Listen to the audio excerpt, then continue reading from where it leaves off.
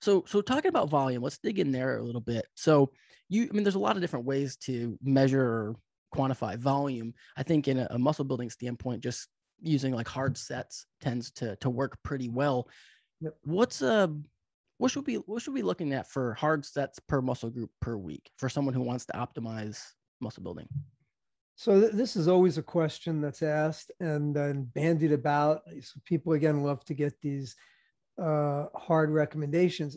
I want to make sure that the point comes across is that it's going to vary. Volume in particular is something I've carried out a number of studies on this as well as colleagues of mine, and we just see very large inter-individual variations in terms of response, where some people can get very nice responses with lower volumes and other people with higher volumes. And the other, I think, important thing is that, and this goes for all of the variables in general, is that it's not necessarily a binary decision that you have to choose a certain number of sets.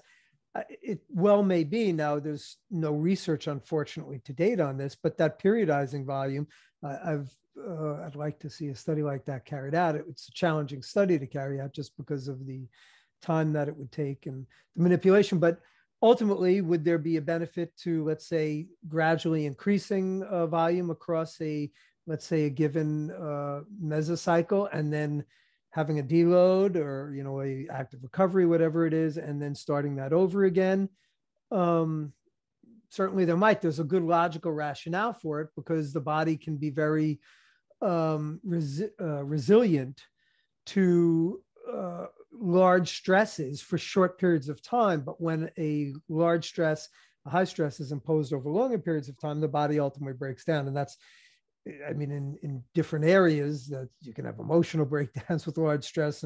But with training, it's the overtraining syndrome is, so you don't overtrain if you do a large amount of volume for, let's say, 2 consecutive days.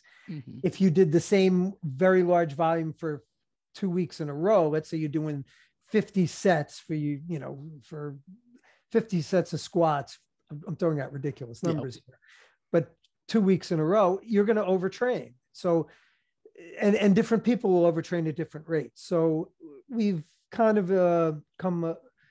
there's a general guideline that we've developed. I just collaborated on a position stand for the IUSCA on hypertrophy with some great colleagues of mine, with some of the top people in the field. And we came up with and this has been bandied about before, but a very general range of somewhere between 10 to 20 sets per muscle. But again, it doesn't have to be the same every week or every month or whatever. It doesn't have to be somewhere. It doesn't have to be the same for every muscle group. So personally, I'm of the belief that you have to look at not necessarily the same thing for each muscle, but the total amount of volume that you can do for all the muscle groups combined. And then look to use your volume more wisely for muscle groups that are lagging. So have more volume. Generally, the reason that, or generally a strategy for improving lagging muscle groups is to increase volume. I'd also say the type of exercise is going to enter into it. Is it free weights versus machines? Is it single joint versus multi-joint? Large volumes of squats are going to crush you a lot more than large volumes of lateral raise. Yep. Again, it's a topic that's quite nuanced, and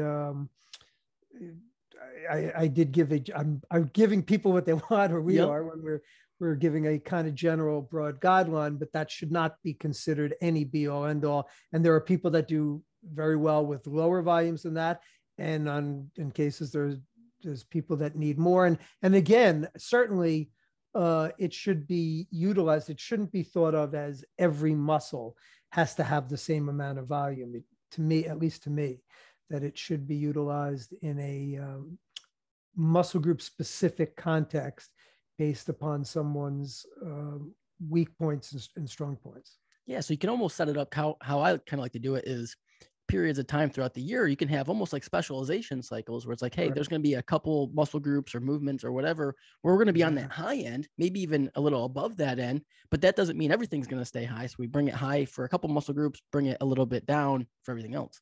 Exactly. The way I like to to give the analogy is, consider it like a budget. If you have a certain amount of money to spend over time, if you're going to blow all your money on buying an expensive car, you might not have enough for food. So, if you have, let's say, your volume budget for all your muscle groups, apportion it to the more towards the muscles that are more unresponsive, and you don't need as much for the muscles that do. So you can stay within that budget.